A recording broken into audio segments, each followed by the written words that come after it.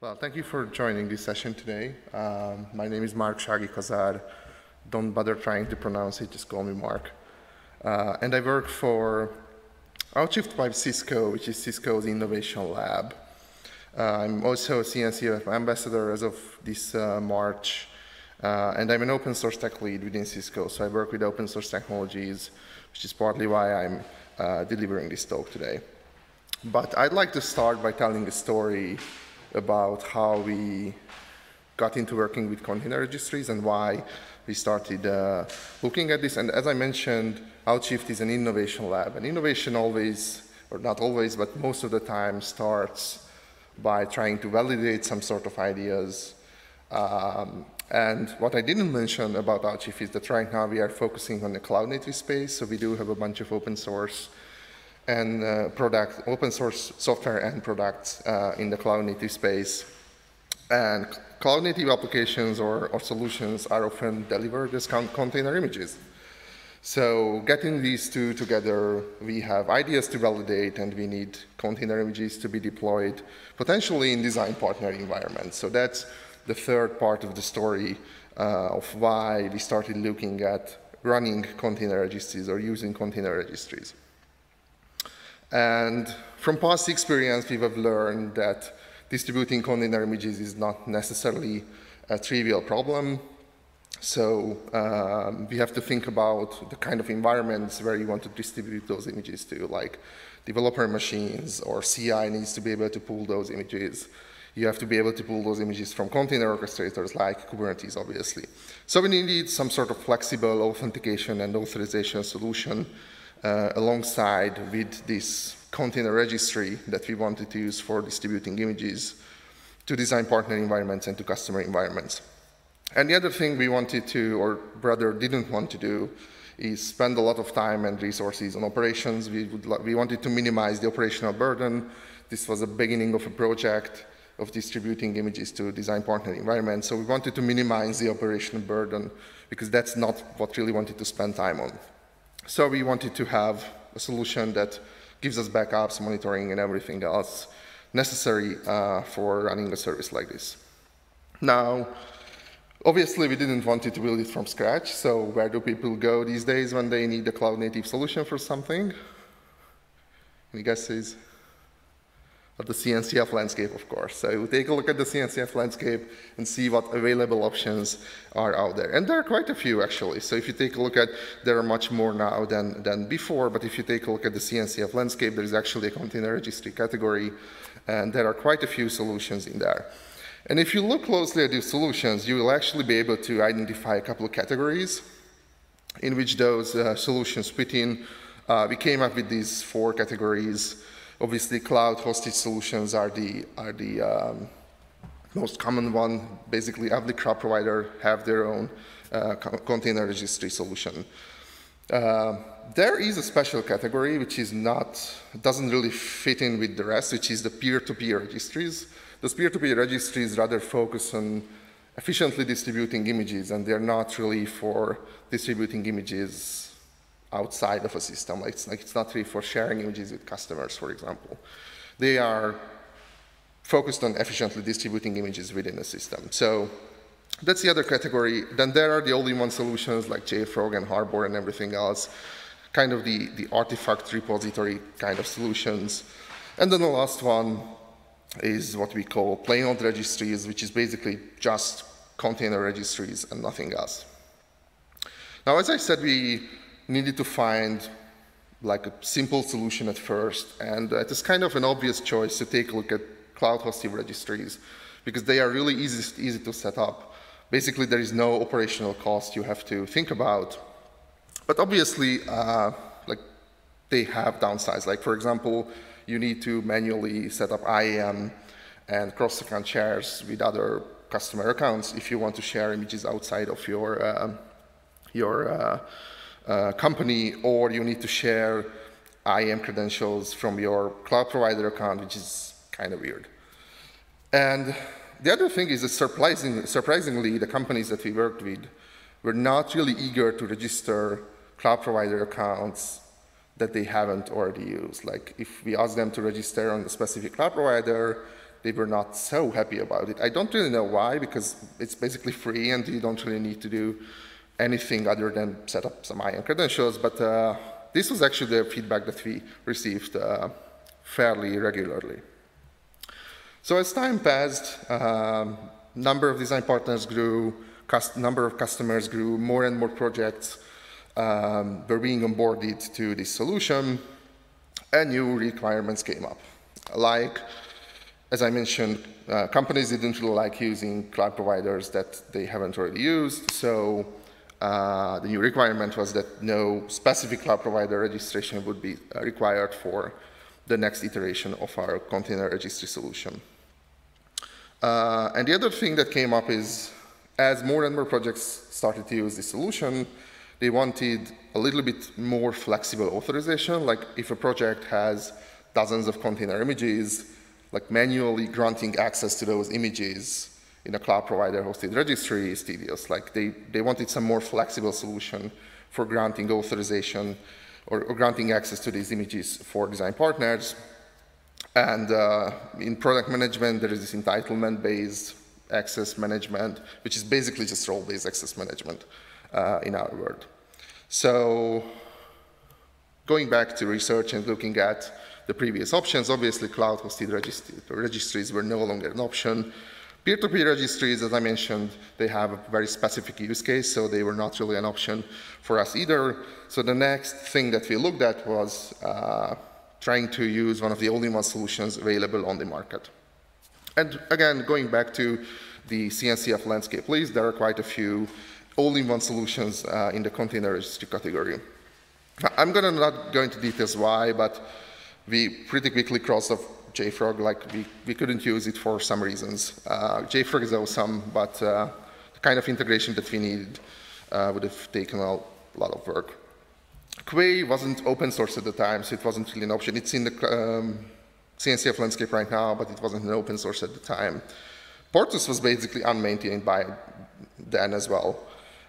So the only thing that remained on the list from the CNCF landscape was Harbor, and Harbor kind of ticked off a lot of boxes, like Harbor structures container images into projects, which makes the authorization setup a little bit easier, because now products can get their own projects, even though if they have multiple image repositories or container images, and they can grant access to those specific projects. So authorization became simpler. Also, Harbor has this concept of robot accounts, where you can create special credentials basically for service-to-service authentication, so you no longer need like a cloud provider IAM to use the registry. And it also comes with a lot of other features like image replication, which is really useful for us because we didn't actually have to change our CI processes. We just needed to replicate images from our existing registries into Harbor, and it made the whole operation a lot easier.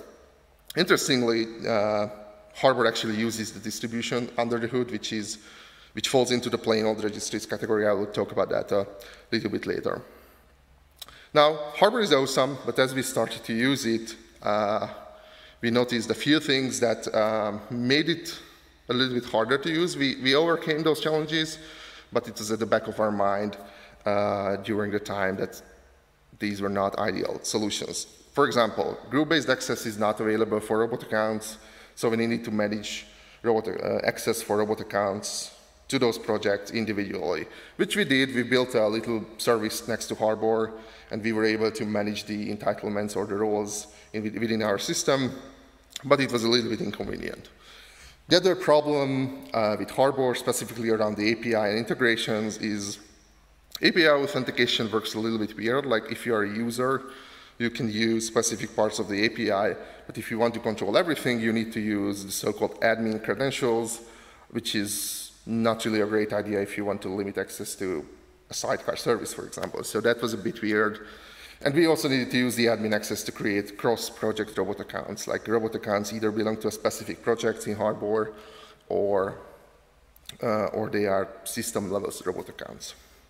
So we had these kind of issues, but Harbor basically ticked off all the requirements we had at the time, and it's still running, so I guess it was good. Now, sometime later, the company started to adopt product-led growth, which often comes with requirements like being able to subscribe for a software on a self-serve portal without any kind of manual sales process. So building a self-serve portal was kind of the next milestone for us. In addition to, like at this point, we were already looking at onboarding customers to this solution as well, not just design partners. So some closer integration with sales and licensing, and using those systems for granting access to specific products became a new requirement. This is the point where we basically decided maybe we should take a look at building something of our own. Like Harbor was great, but it had its limitations, and things like external authorization is not an option in Harbor. Now, before telling you what solution we came up with, I need to talk a little bit about how container registries work. How many of you are familiar with OCI? Open Container? Cool. So if you're familiar with OCI, you know that OCI publishes three specifications today. One for the runtime, which is how you can run the container from a file system model and configuration. One is called the OCI image specification, which is how the image is formatted and transferred. And the one interesting in our case is the OCI distribution specification, which is basically an HTTP interface for downloading images. Now, the thing is, and it's probably not obvious from this image, but the OCI distribution spec actually doesn't define any kind of authentication or authorization solution. I guess that was kind of a conscious decision, because authentication and authorization is hard and everyone have different needs, so they wanted to publish something that worked for everyone. So that's the OCI distribution specification. Now, the spec itself defines an HTTP interface, which means that technically you could build any kind of HTTP-based authentication for your registry if the client supports it. And in fact, basic authentication is something that most clients support today. So if you wanted to put basic auth in front of your registry, you could do that, and Docker and Scopio probably would work. I'm not sure all of the clients support that, but that's something that most of the clients support. Now, the problem with that is it still doesn't solve the authorization problem. Like, you've authenticated the user, fine. How do you make sure that the users can only pull the images that they are supposed to pull, or they can't push anything to the registry? And the thing is, there is no real formal specification for that today. But if you ever use Docker login, you've already used the one available today to everyone. It's not a formal specification, which means there are issues with it, but it's documented under the distribution project, and this is basically what Docker came up with to solve the authorization problem. It's a token-based authorization, which means when you authenticate, you get a token, and with that token, you are able to access specific resources within the registry. Now,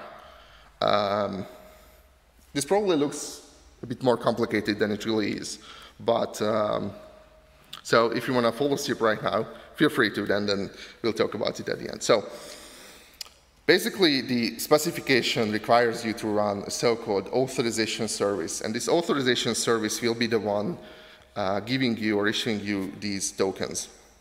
Now, the process starts by the client, which is either Docker or Scopio or whatever you use, talking to the registry, because by default, you know where the registry is, you don't know where the authorization service is. So the first step is talking to the registry, and the client, in fact, goes to the registry always as a first step. And the registry, in the first case, will reply with an unauthorized response. Like, if you don't have a token, you can't access the resource. But in that same response, the registry also tells you where you can get a token that will allow you to access that specific resource. So it returns a challenge header that contains the authorization service location and the resource that you're trying to access and the type of action you're trying to do. So you can go to the authorization service in the third step, present your credentials, your username and password, and ask for a token that you can give to the registry. Now, the authorization service will verify your credentials. It will check if you have authorization, but it doesn't actually perform the authorization. It just returns a list of actions you can do. So if you try to push to a repository that you're not supposed to, the authorization service will not, the request to the authorization service will not fail because it does not actually know about that repository in the registry. It will just return an empty list of actions that you can do. And in the fifth step, the client goes back to the registry with the same request, but this time it will present the token. And the registry is the one that will actually perform the authorization, seeing in the token the kind of actions that you can do. This token is generally a JSON web token, but it's actually an implementation detail, like different registries may implement different strategies, but it's usually a JSON web token. And within the JSON web token, you usually have the action scopes for the resources you are trying to access. And in the final step, the registry begins the operation that you want it to in the first place. So that's how the Docker registry authorization spec works. Now let's try to put all this together, because now we have the building blocks that we can use to actually build our own private container registry. And the first step is actually choosing the registry that you want to use. Now, from the CNCF landscape list, there are two registries falling into the plain old registries category. The first one is distribution that I already mentioned. This is basically the reference Docker registry implementation that Docker initially implemented. Most providers out there that have some sort of registry rely on this project, like Docker Hub, GitHub Container Registry, and so on. Harbor uses it. So most providers either use it directly or just use components of it, because it can kind of be used as a library as well. And it has a ton of other features, like CDN support, so you can distribute images more efficiently. So this is kind of the de facto implementation. It implements OCI. I believe it's also backwards compatible with the old Docker v2 registry spec as well. Now, distribution is usually a good default choice. The team behind it is currently focused on delivering the v3 version of distribution, so maintenance is a bit slow at the moment. The last minor version was from 2022, and it does have a few missing features. Like, for example, if you want to run the registry on a cloud provider, it doesn't really support the new kind of workload entity authentication. So if you want to run it on I don't know, AWS, and you want to use S3 as a backend, you need to use an actual IAM user today if you want to authenticate with AWS's API. It doesn't support the workload identities, which has been requested for a while now, but obviously the team is working on v3, so they are kind of swamped right now. The other option that we have in the CNCF landscape is called ZOT. It's actually a project that Cisco developed initially and donated to the CNCF. Both distribution and ZOT are CNCF sandbox projects, by the way. Now, the problem with ZOT is that the registry auth spec is kind of broken at the moment. I do have a fix and a PR, and we are in communication with the ZOT maintainers. But if you want to use the registry auth spec right now, you can't really. But ZOT is much smaller, it's much more lightweight, and it's basically just the pure OCI distribution implementation. So it doesn't have any of the CDN and other features.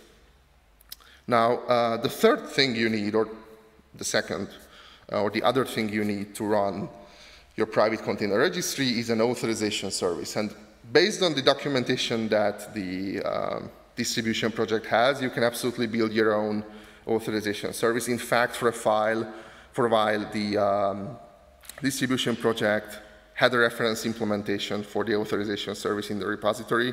They removed it a couple months ago because it wasn't maintained. It was rather simple. But there is another library that I've been working for a while now, and I published it on GitHub. It's basically a library that implements the specification. So if you just want a library that you can use to build your own service, you can, but it's also a service, like you can run it as it is right now, and you can integrate, or you can use it with a bunch of different integrations to run it as a ready-made service. It's still work in progress, but it's actually working. So if we have time, I can actually do a little demonstration here. Let's see. I think we have some time.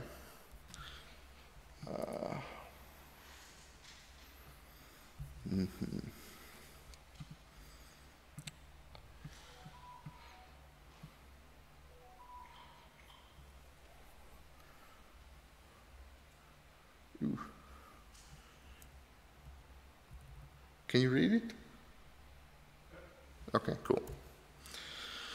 So this is a quick start project that you can find on GitHub, and it's basically, if I go into the Docker Compose setup, it's basically the authorization service itself, the distribution container registry, the Zalt container registry, and Kerbos, which is an open source authorization solution. It's also a CNCF sandbox project, as far as I know. I use Kerbos to integrate rather flexible authorization solution into this service. We'll take a look at the solution itself in a moment, but first I wanted to take a look at the authorization service configuration. So it does have a couple different providers, like you can use different authentication solutions, you can use different token issuers and authorizer solutions. Kerbos is one, but you can easily integrate your own. Same for user management. This one is a static list of users. And this example actually implements 3 different use cases. One is a simple user use case where you are able to push into your own namespace, but not anywhere else. The other one is the admin use case where you can push everywhere. And the third one is the customer or design partner use case where you have like a number of entitlements. It's kind of the role-based access control model where you have a number of entitlements and that translates to a list of repositories that you have access to. Now let's take a look at the authorization policy itself, and then we can check the example as well. So this is the Kerbos authorization model. It allows you to write rather complex authorization rules, which is kind of why I like it. But basically the use cases that we have here is everyone is able to pull from the default namespace who is a user or an administrator. The admin user can push and pull everything. The admin user can, push into the default namespace. That's kind of redundant. The users are able to pull into their own namespaces, and this is the part that's interesting for that. So it basically checks the username against the repository path. And then finally, customers are able to pull from namespaces where the repository name starts with one of their entitlements. So these are rather simple examples, but you might be able to see that using some kind of authorization solution like this compared with any kind of user management system or licensing system, you can basically build whatever solution you need. So let's actually,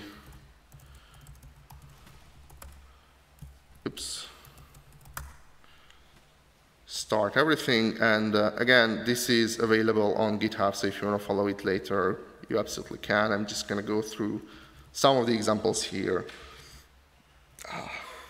So first, we need a configuration, but I think we already have one.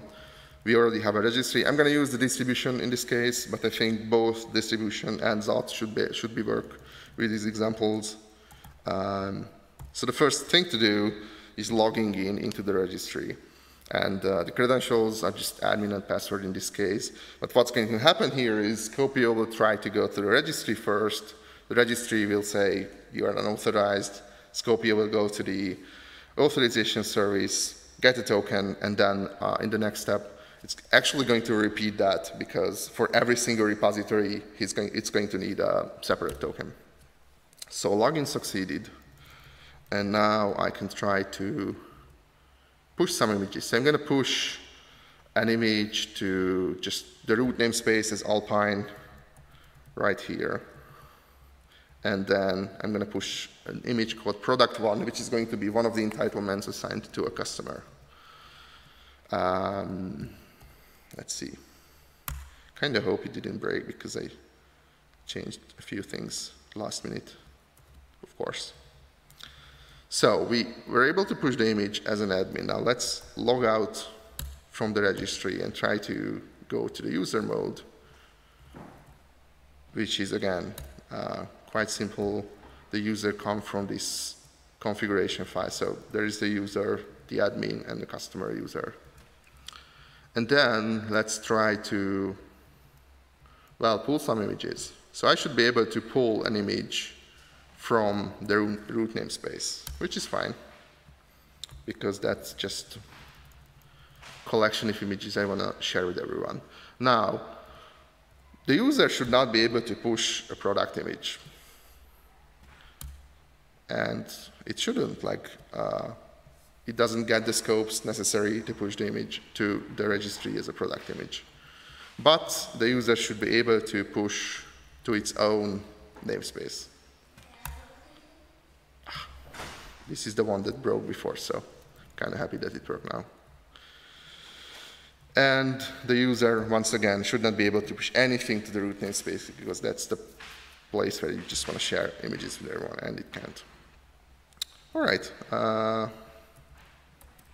And obviously, the same works for the customer as well. So the customer should be able to pull from the entitlement the product one repository, but not from the rest. Okay. Let's go back to here.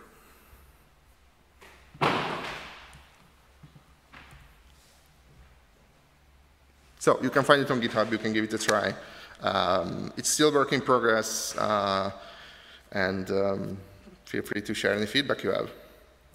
Now, I've told you kind of the good parts. Obviously, there are bad and ugly parts as well. As I said, this solution, this registry specification is not a formal specification, which means there are several gaps in it. There are several open questions that are unanswered, and even the spec documentation itself is outdated. So all that, unfortunately, leads to quite a few issues. For example, partial implementations. Registries or even clients don't always implement the specification right, which means there will be incompatibilities between registries or clients. And there are even like competing but not completely compatible specifications. For example, the chart museum oath specification. And this is actually the reason why Zot is broken right now. The chart museum oath specification is based on the Docker registry spec, but it's not completely compatible with it. And Zot actually uses the chart museum oath library, so it's kind of broken at the moment. And many people probably don't see these issues because they don't write registries or clients. So the mainstream clients probably work just fine. But there are people who actually write registries and clients. And those people started chatting a while ago how they could fix this situation. Unfortunately, we have a formal OCI oath working group as of August the 1st. I believe that's the date of the first work group meeting that they had. And they are working on coming up with an official specification. Now, obviously, it's not going to happen overnight, and it's not going to be adopted overnight. So we still have some time until we need to work with the current solution, the current Docker registry authentication. That's what most clients implement anyway. So it's going to be around. It's not going to disappear for a while. But hopefully, we will have an OCI proposal soon, and we can work towards a better solution. So that's what I wanted to share with you today. Thank you very much for your attention, and happy to answer any questions if you have any.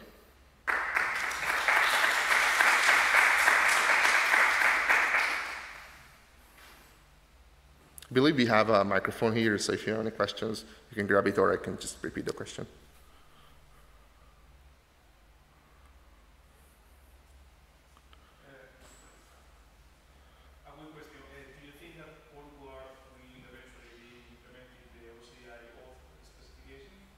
I think so. I mean, I absolutely want to work with the work group. I'm not part of the working group, but I've already shared it with them. I received some feedback, and it's actually going to be interesting to see how the new specification will either change or add something to the existing one. Like, they're not promising that it would be backward compatible, but there is a chance that the new spec is not going to break the old one. So it's going to be interesting to see how they work side by side. I think there is a strong chance that it's actually not going to break. Like, the old specification will work for a while, and then there will be a completely new one that we can use, and in addition to the old one. So I think once there is a proposal on the table, we'll probably implement it in Portward. Any other questions?